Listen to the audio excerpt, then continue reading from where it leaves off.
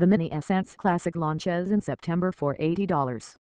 It includes Earthbound, Super Mario World, and an unreleased Star Fox sequel. Nintendo has revealed details for the SNES Classic.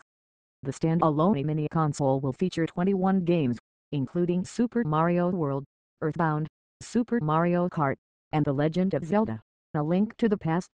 But the most surprising inclusion is Star Fox 2, the unreleased sequel to the original Star Fox for SNES. The Super NES Classic Edition will launch on September 29 for $79.99. Like its predecessor, the NES Classic, it will allow players to easily play retro games on high-definition televisions, thanks to an HDMI connection.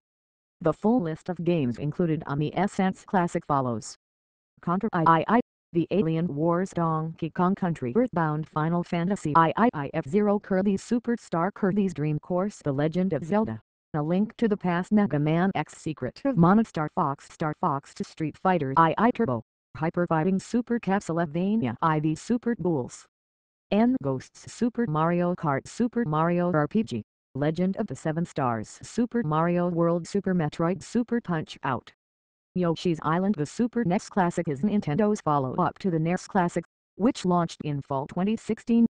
The console was notoriously difficult to find due to limited stock, and was discontinued earlier this year.